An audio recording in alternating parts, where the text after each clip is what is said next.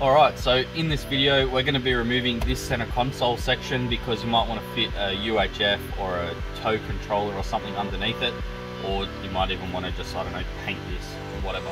So the job is actually really easy. It looks like it's going to be a pain in the neck, but once I tell you how to do it, it's dead easy, and the only tool you need is a pick.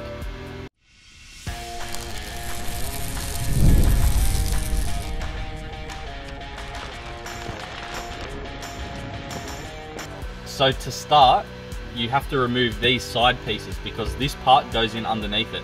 Now, it looks like it kind of goes underneath this little area here, but it doesn't. So you basically just grab a hold of it and you pull it back and out to the side, and that's one. They're all just little clips that all hold it in.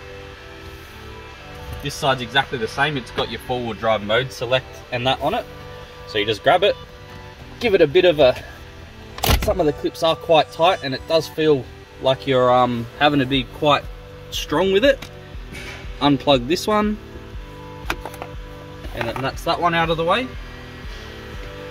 Now this part here has to come off, and you'll feel through the boot there's like a little spike on the inside of the front here where my finger is.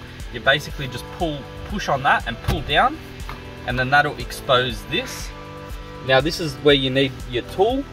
So you just get your pick and you'll see around this area there's like a little clip, and basically you just have to flick the clip out the front like that.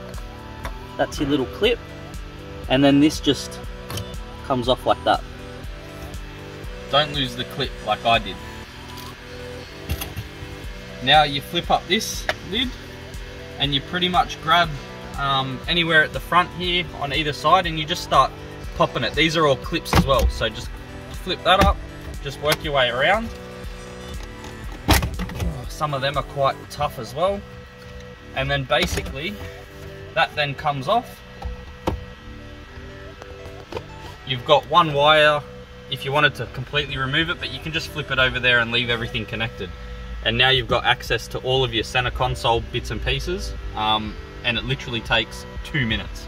So that easy. You can go and mount your UHF or your you know, Tow Pro or whatever else, whatever other accessories you're looking to put in this area. That easy. And obviously to put it back together, you just do everything in reverse.